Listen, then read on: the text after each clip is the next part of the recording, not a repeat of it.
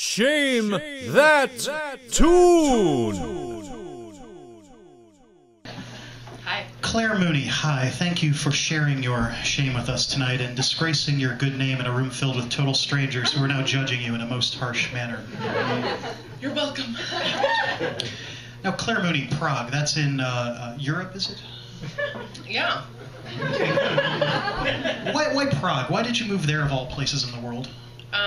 I had American family actually living there as journalists, and they were like, come on, you can stay with us. And so I said, oh, sure.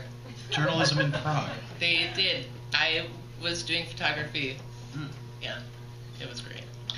And your boyfriend, given the choice of either moving to this Prague or rocking out with a six-string, chose the latter. Did you ever wish you had bought a musical instrument instead? Like, did you ever think, you know, Claire Mooney, I could move to Prague, but then again, I could buy a saxophone and be like Clarence Clemens from the East Street Band?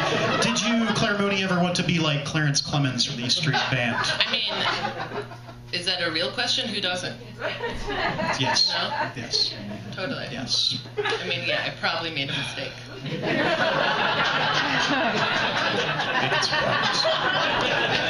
A European tour. A love seemingly rekindled.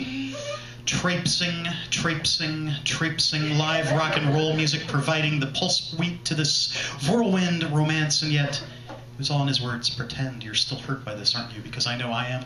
I know the life coach is, and Samantha Hagar is, and even Abraham is. Aren't you guys? Thanks, everyone.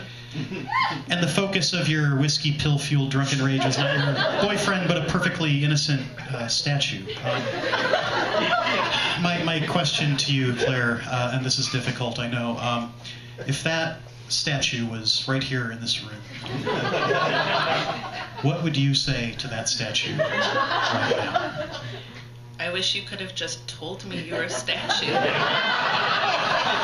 You were speaking Czech and everything. Stupid statue. I scooch down these streets. A loaded six-string on my back. I play for keeps because I might not make it back. Such is the dispatch from one Jonathan Bon Jovi regarding life on the road. It isn't the glamorous love fest we all thought it was, especially in Europe. Anyway, how's the food in Prague?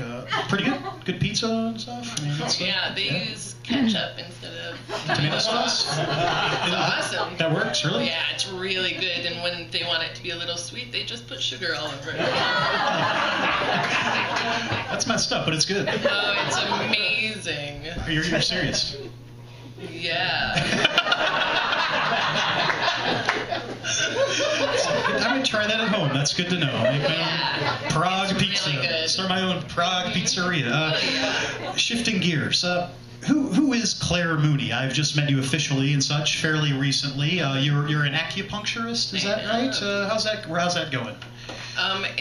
It's better than getting wasted in Prague. Yeah, I imagine. Yeah. No, it's good. Okay. I love it. Yeah. Great. Well, hope you had fun today, and let me say it's been a pleasure meeting you in recent months. You're a ray of sunshine in the, how you say, miserable turd cloud that is social networking. Oh, so thank you. thanks for the smiles, Claire. Thank you very much. Claire Mooney, everybody.